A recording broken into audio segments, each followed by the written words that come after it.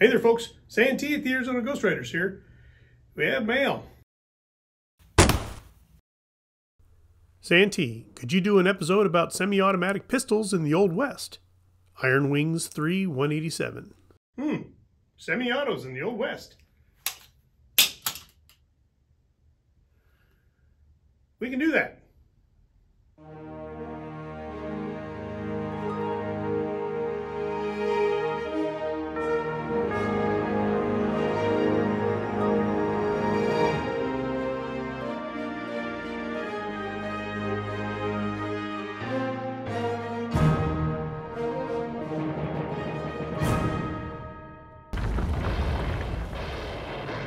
When this question first came across, I thought, geez, I'm a revolver guy.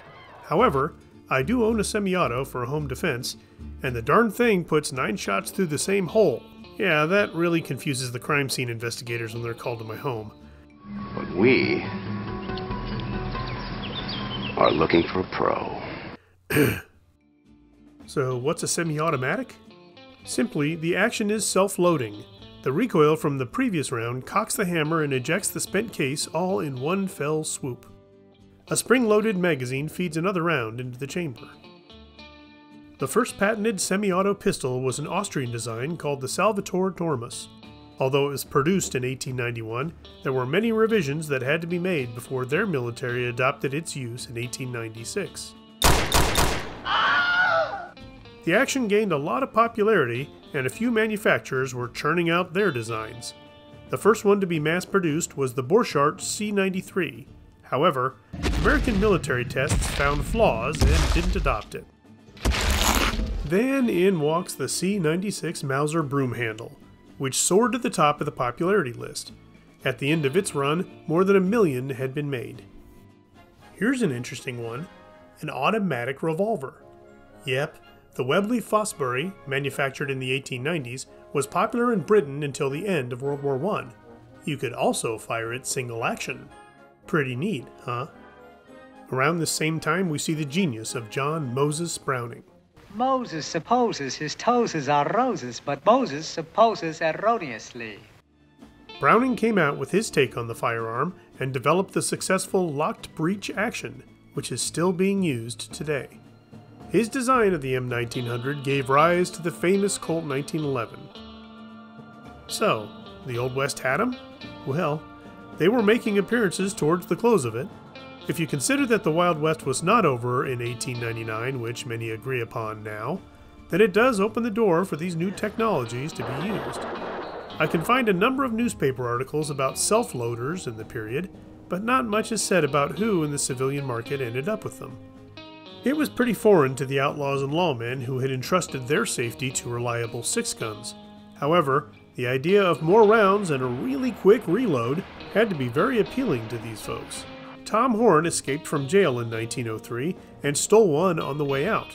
Unfortunately, he didn't know how to work the action and was quickly recaptured. Why is it so funny shaped? The shell's let into a magazine, Father. The magazine into the handle of the gun.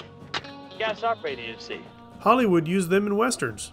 Movies that depict the waning days of the Wild West show the upgraded gun tech. Big Jake and Joe Kidd are excellent examples. Father!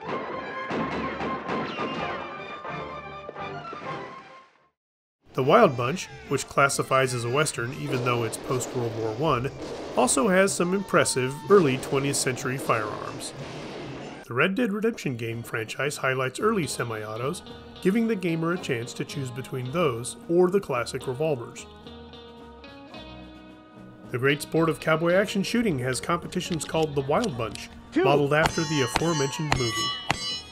Good shooting, Jedi. For over 120 years, the semi-auto has been around, and that doesn't look like it's going to change soon. If you're a staunch revolver shooter, it might be time to open your mind and consider having one in your arsenal. But just one. You don't want to make your single actions mad. They can be very territorial.